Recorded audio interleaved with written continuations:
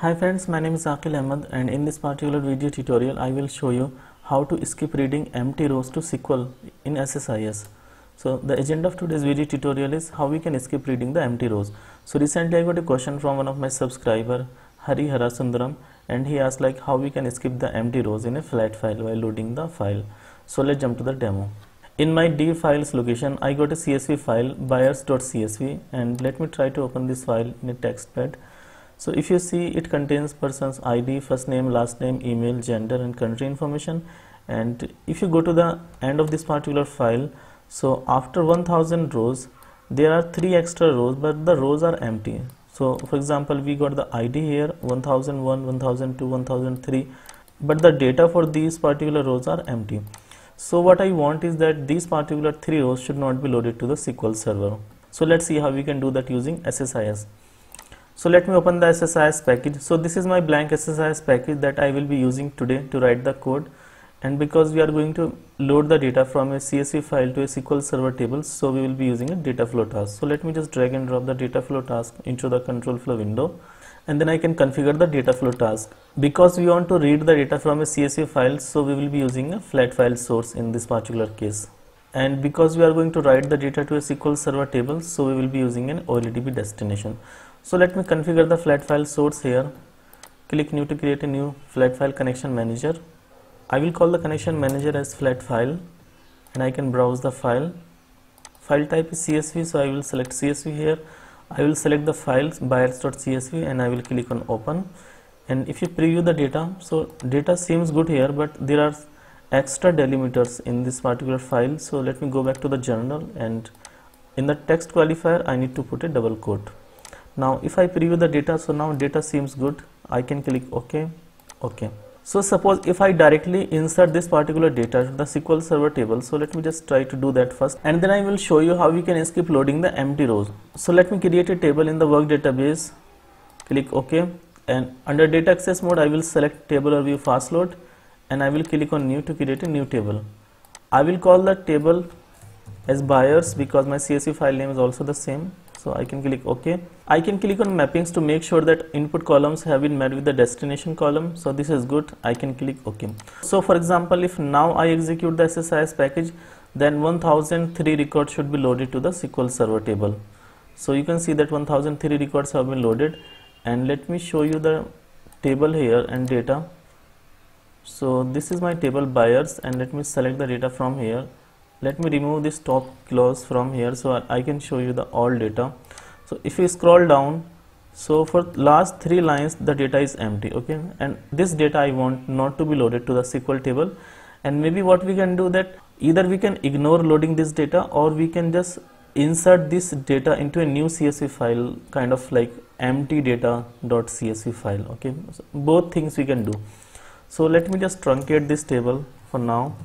Truncate table buyers, okay, and now the table is empty. And let me stop the execution of the SSIS package, and let me just remove this particular link. And we need to use the conditional split transformation here, so that we can write a case that if the row are empty, then we can ignore loading the data. So I can connect the flat file source with the conditional split transformation, and then I can configure the conditional split transformation. So under conditions, what we need to do, we need to write the first condition, that if first name equal to blank, so if the first name is equal to blank, and the second condition will be that if last name double equal to blank, and the third condition will be that if email equal to blank, and the fourth condition will be that if the gender equal to blank, and the fifth condition is if the country equal to blank. Okay, so if everything is equal to blank, then we will call this output as empty row. Okay, so this will be called as empty row. And if this particular condition will be false, it means that there is some data in any of the column, then that particular row will be moved to the default output, which is the conditional split default output, and you can call it as populated data, maybe you can call it. Okay, I can click on OK. Now if I connect the conditional split transformation with the OLEDB destination, then I got 2 outputs, empty row and the populated data. So I will select populated data from here. Now if I just execute the SSIS package, then it will just load the correct data into the SQL Server table. But if you want that the empty row should also be loaded to a CSV file or something, or a SQL Server table, then you can do that. So let me just try to write the empty rows to a CSV file as well. So I can just drag and drop the flat file destination into the data flow task, and then I can connect the conditional split transformation with the flat file destination. Now let me just configure the flat file destination. Let me make an empty file here, and I will call this as empty data.csv. okay, and now let me go back to the SSIS and create a new flat file connection here. I will call the connection manager as empty data, and I will browse the file. The file type is CSV, so I will select CSV file here, and then this is the file empty data that will be overwritten. I will click on open. Now I want to put the column names in the first data row, so I can click on this particular checkbox, and if I want the text qualifier as exported, so I will click on this one. I will add the text qualifier as well. Now I can click OK, and I can click on the mapping. So the mapping seems good here. I can click OK. Now let me execute the SSIS package. Now what should happen, that out of 1003 records, 1000 records should be loaded to the SQL Server table, and 3 records should be exported to the CSV file. So you can see that clearly that it happened.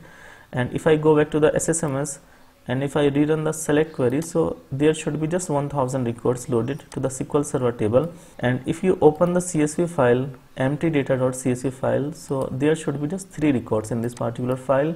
So you can see that we got just 3 records, 1001, 1002, 1003. okay, so this is how you can just ignore loading the empty rows into a SQL Server table, and maybe you can just either just ignore those records, just do not load to anything, or you can load into any output, maybe to a SQL Server table or to a CSV file or maybe to an Excel file. It's up to you. Okay, so I think that's it for today's video. Thank you guys for watching the video, and if you like the video, then please click the like button, do subscribe to our channel, press the bell icon and click on also, that you will be notified every time I upload a new video. Thank you so much.